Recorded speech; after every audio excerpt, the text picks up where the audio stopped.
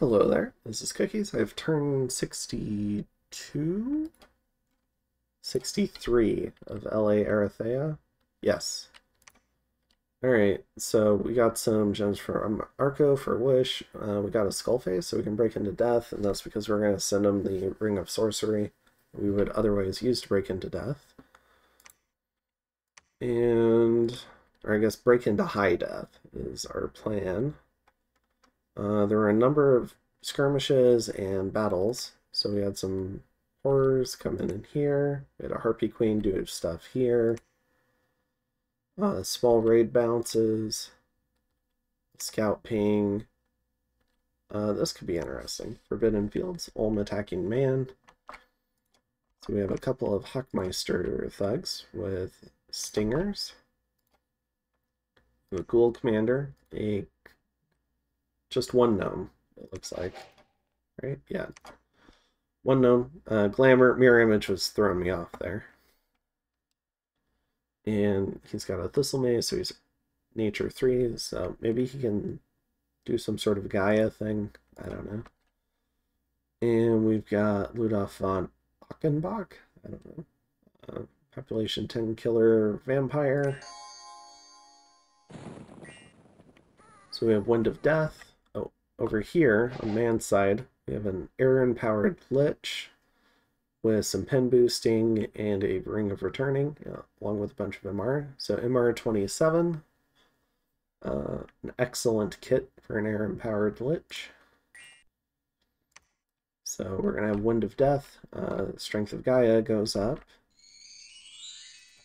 Gets a number of fails from the Olmish troops. Another Wind of Death goes up.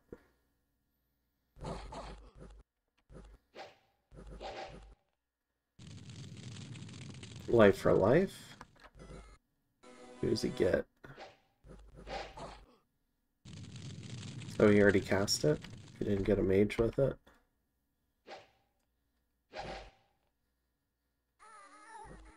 Kills that mage. I'm assuming he's gonna send the guy home now. He's already 60 years old. Very old man. Feeble in his armor. Still good enough to send the Lich home, though.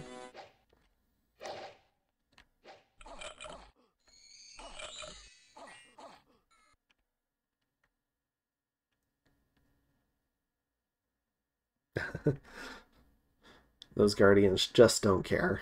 Let's see. So both the Hockmeisters died. They killed the Magister. So what is that? 95 gold for 230 gold and some gems. And these guys also had a few gems and blood slaves. So it's probably about even.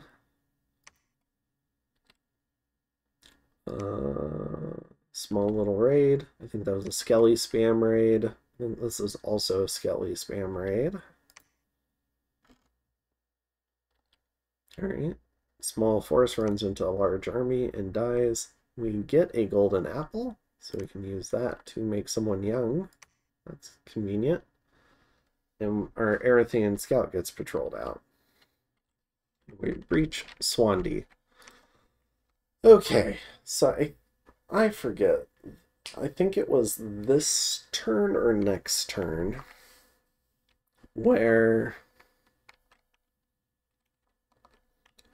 Arco and I decide to enter an app with Satis because Satis and Ulm are killing man. And so we're starting to mobilize that direction, and as a player, I did not want to fight that war against Satis because most of my army is down here. I still want to eat this stuff from Kalem as part of our agreement, and that takes a lot of my manpower and siege power. I'm creating new siege power, but, you know, got a lot of hoplites and stuff down here, crossbows. So if I'm going to fight a war, it'd be nice to have that in the theater. And over here we see at least 500 snakes. We have the Queen of Thunder, Queen of Storms. So yeah, we have two of the Air Queens up here. And I know somewhere he's got the Flagrant Tyrant. So there's a lot of scary stuff out there. Talking Wrathful Skies, we're talking anything the Tyrant can do. Tomb Worms, Reborn, all sorts of nasty things. And yeah, and I just did not feel ready for this. We've finally gotten decent research. Part of my plan is going to be rushing Evo 9 because Flames from the Sky could prevent certain buffs getting off on his armies. But yeah, it's not a great situation. I think I find out via chatting with him that he's also got Flames from the Sky, so that could be used against us too. So we'd be relying on production to like try and win back our forts. I think he could beat back that production with all this stuff along the border. So I do think I could cause attrition, but he would probably be taking territory from me rather than the other way around. Additionally, now, however, because Arco was also declaring on him, he didn't want to fight on 3 fronts. I wasn't able to secure good peace terms. However, next turn, I'll cover why that deal ends up falling through, but we do end up with a white piece.